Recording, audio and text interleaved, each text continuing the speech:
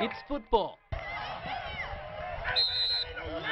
But when stepping on the field, there's always a chance of getting injured.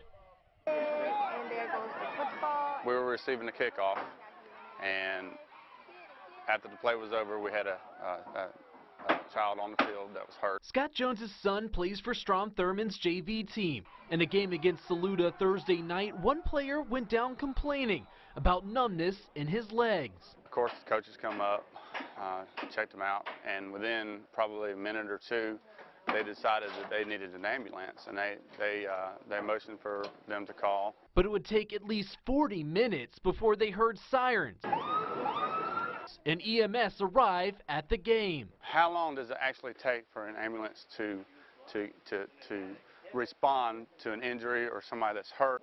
At Strom Thurmond, the athletic director says they have ambulances on standby for varsity games, but not JV games because of local EMS resources. To compare, in Richmond County, they have ambulances for both.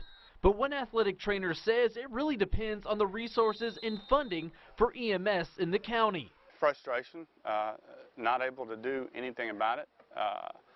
The only thing I could, I wanted to yell out in frustration, hey, where's our first responders? But watching a kid on the field for that long would worry any parent. If it does not concern you, then something's wrong.